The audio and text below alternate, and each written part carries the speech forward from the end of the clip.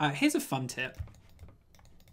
I think this is a really handy tip, actually, that I didn't learn about until I was in DNAG Vancouver, which is embarrassing because I've been in the industry for like 5 years, and everyone's probably going to know it and be like, yeah, Michael, obviously.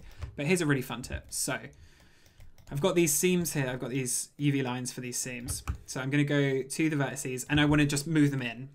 So I could scale them like that. Just scale them inwards. But it wouldn't be super consistent, and there'd be some places, especially, let's have a look. Because this is all pretty much on one axis, it's probably going to be okay. But usually there'd be some bits that wouldn't go in properly. I'm trying to think how I can demonstrate that. But take my word for it, that usually just scaling in a seam, you'd get some areas that are funky if it wasn't quite as flat as this. So if I go to vertices and I move them, but if I go to tool settings, instead of moving the axis orientation world, if I change this to normal now, you can move it on its normal axis, which basically you can just move it inwards on every single point so it's different per point. And so if I just move this now on N, you've got this U, V, and N. I'm going to move it in on N, and it will just bring that in pretty much an equal distance everywhere. So now I've got this really lovely seam, and that's how I usually do those. And I can show you how and why that's really powerful. So this sleeve, for example, if I wanted to scale this, if I wanted to puff this sleeve out, let's say it's too thin, right? So if I wanted to like, I'm gonna move this back to object. If I wanted to scale this out a little bit to make it thicker, then let's just select these bits. So again, if I scale this now, it's not quite right, and I could try scaling it. If I don't want to scale it up that way, then I could just do it on this axis, but then it's gonna warp and just a bit weird.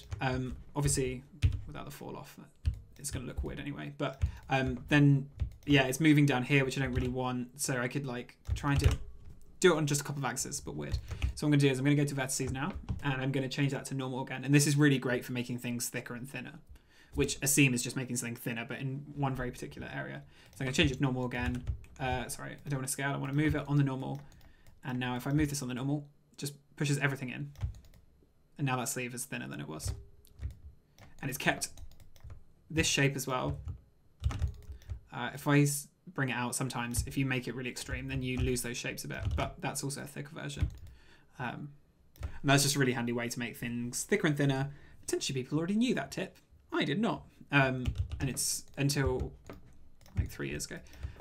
So here's another real quick example of this, and I'm just going to narrate over this for a bit more conciseness. Here's some braces from this costume that I'm making, and if I wanted to make it thicker or thinner, it'd be quite difficult to. With the scale, it'd be really difficult to. So just using that normal, I can make this piece of fabric, which was too thick, a lot thinner. And also, if you're going to use the normal tip, make sure to switch back, because you'll be like, why can't I, if you're selecting faces, for example, it's like, why won't these move?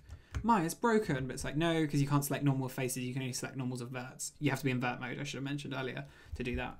So you need to make sure to switch back, because otherwise you won't be able to move anything. That could be incredibly frustrating.